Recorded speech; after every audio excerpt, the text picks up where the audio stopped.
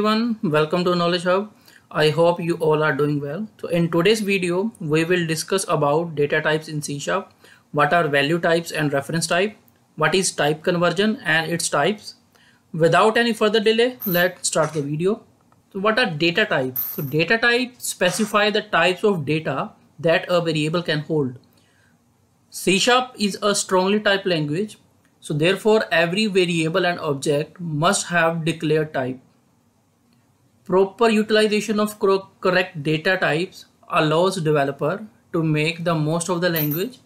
So in C#, the data type divided into two categories, primitive and the non-primitive type. Primitive types are the predefined data types, and these are further categorized as shown in the diagram: byte, short, int, long, bool, decimal, string, object. So these are the further types under the primitive types. Next we have primitive type range. As we know that there are multiple types under the primitive data type, so each type has some range. The range specifies the minimum and the maximum value that a particular type can store. So here you can see in the image, the range for byte is 0 to 255. So it is unsigned. It means it starts with the 0 and its maximum range is 255. Next we have the signed byte. So it is 8-bit and its range starts from -128 to 127. Similarly, the range will increase as we move to the data type as the number of bits increases. So next we have how to calculate the range actually. So this is the formula to calculate a range of a particular type. For signed data type, the formula is -2 raised to power n to 2 raised to power n minus 1. For unsigned, the formula is 0 to 2 raised to power n minus 1, where n is number of bits. Non-primitive data types. These are the user-defined types. So as you see in the diagram, classes, enum, interfaces, delegate, array, etc. are the non-primitive data types. Now we have value type. A data type is called as a value type if it holds a data value within its own memory space. So it simply means that the variable of these data type directly contain the values. For example, consider we have a variable int I which has a value 100. So as you can see in the diagram here, so here we have integer I and it has some memory allocation in the RAM with the address this one 0x239220, and at this memory location we have stored the value 100 for this integer. So the system stores the 100 in the memory space allocated for the variable I, the same that I explained in the image here. All the primitive data type except string and the object that are example of value types, and value types are always maintained in the system stack. So if you assign actual value of data are stored in the stack. Reference type. A reference type doesn't store its value directly. Instead, it stores the address where the actual value is stored. So in simple words, the reference type contains a pointer or a reference to the another memory location that holds the actual data. For example, here you can see the string variable s has value hello. So system select a random location in memory and for the variable s, the value of variable s is the address of the location where we have the actual value. So the reference type stores the address of the location where the actual value is stored instead of the value itself. Two primitive types, string and object, and all the non-primitive data types are the examples of reference type. Reference types are simply maintained in the manage heap, but it also uses stack to store the reference of heap. Now we have type conversion. Type conversion is a process to convert one type to another type. So conversion is based on type compatibility and the data compatibility. So there are two types of conversion in C#: implicit conversion and explicit conversion. Implicit conversion. In implicit conversion, the compiler will make the conversion for us without asking. Compiler checks for the type compatibility at the compilation time. Explicit conversion. So in explicit conversion, we specifically ask the compiler to convert the value into another data type. CLR checks for the data compatibility at the runtime. Explicit conversion is carried out using cast operator. So when we cast one type to another, we deliberately force the compiler to make the transformation. Microsoft.NET provides three ways of type conversion: using parsing, convert classes, and using the explicit cast operator. Next we have boxing and unboxing. Boxing. The boxing is a process in which we convert a value type to a reference type. For example, we have one integer variable int I is equal to 10 and we assign this value to an object type. So this process is called as boxing. So we assign a primitive type, that is integer I, or you can say the value type, to the reference type, that is object. And the unboxing, it is the reverse process of the boxing, so in which we convert a reference type to the value type. So for example, we have one object obj with value 10 and we are assigning that object to the integer variable. So let's have a quick demo. So here we will start to use all the types here and try to print the value. So let's use the integer type, int I is equal to 10. Then I have float, it has some value 12.5 and we need to specify capital F or small f at the end, so that it should be treated as a float, not as a double. Another we have double. I will use a value for that, 15.46. Then I will use decimal. In decimal we have value 18.98 and we need to add capital M or small m at the end, otherwise it will treat it as a double. Now we have long, and we can assign a value is 32, right? So what I am going to do, I am going to print the value of each type, each variable actually. So I am using the console class dot write line and going to print value. Integer I is equal to I.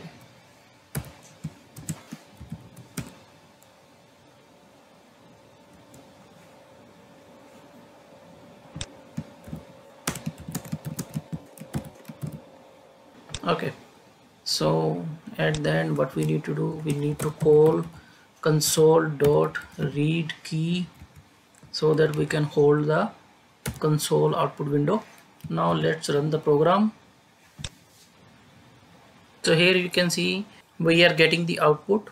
So in integer I we assign the value 10 and we are able to see that. Similarly for float we have assigned the value 12.5. In case of double we assign the value 15.46, and in case of decimal we assign the value 18.98, and in case of long we assign the value 32.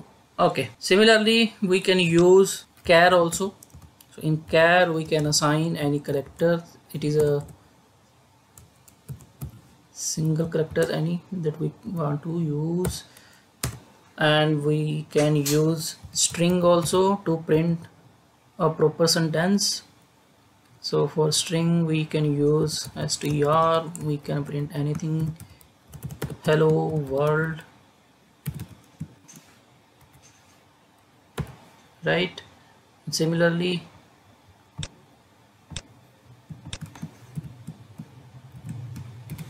okay, save the changes, run the program again. Here we go. So we get the output. We assign two new values, one for character and one for string, and we are able to see in the output window. So this is about the primitive data type, so that we are using here: string, int, float, double, decimal. So if we want to use non-primitive data type, so we need to create the instance of a class, similar way that we discuss in case of oops concept. We are creating the instance of a class. Okay, so also what we will do conversion here. So first we will do the implicit conversion. Okay, so in case of implicit conversion, what I am going to do, I am using a variable that is called v, which store the value of I, that is integer. So this is called implicit conversion. Okay, so here I will explain two things also: narrowing and widening.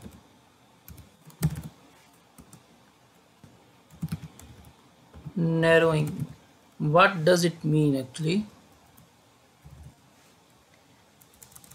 Narrowing means that when we assign the larger data type to smaller data type. Okay, next we have widening. So it means that when we assign smaller data type to larger data type.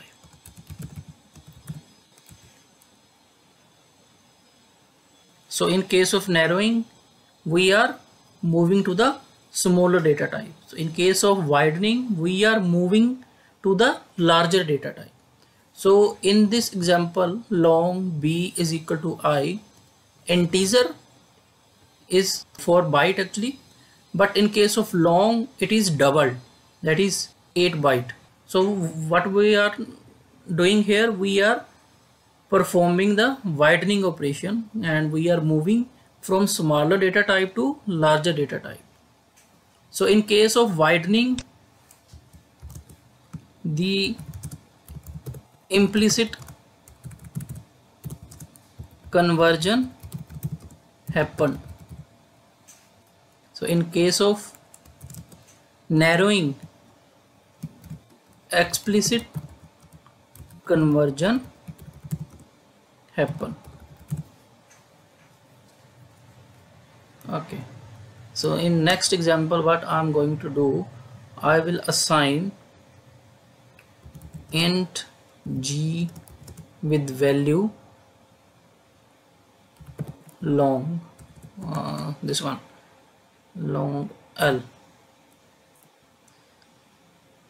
So here you can see we are getting some error. Cannot implicitly convert type long to int, and explicit conversion exists. So here we need to use the cast operator. So how we can use that? We need to use these parentheses, and inside that we need to specify the type in which we want to convert. So I want to convert the long type to the integer, so that's why I have mentioned here integer inside the parentheses. I hope the concept of implicit and explicit conversion is clear to all of you. Okay, next we will cover boxing and unboxing. First we will see boxing. So in boxing, as per the definition, we are converting a value type to reference type. So we have value type int I is equal to 10, this one. So I will assign this value to a object. What I am going to do, I am creating a object obj and assign a value I. That's it. So when what I going to do here, I will print the value console dot write line and object obj is equal to value obj. Let's see the output.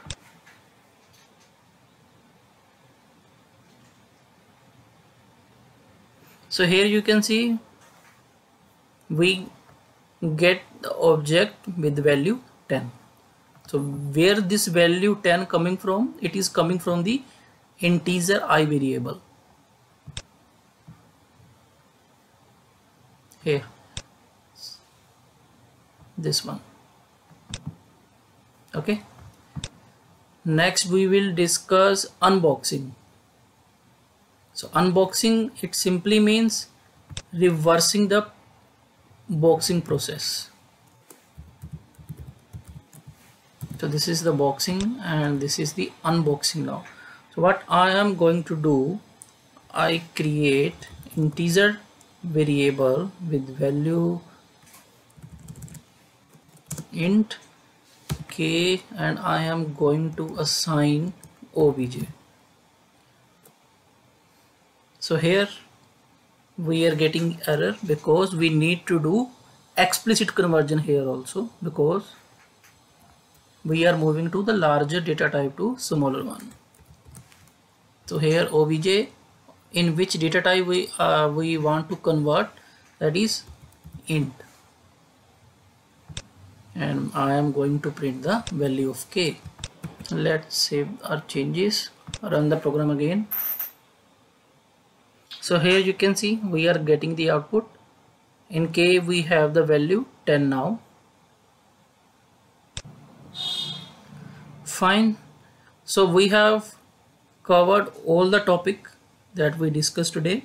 So what we have covered so far, we have covered what are data types, what is primitive and non-primitive data types, what are value types and its examples, what are reference type and its example, what is type conversion and its types, and what is boxing and unboxing.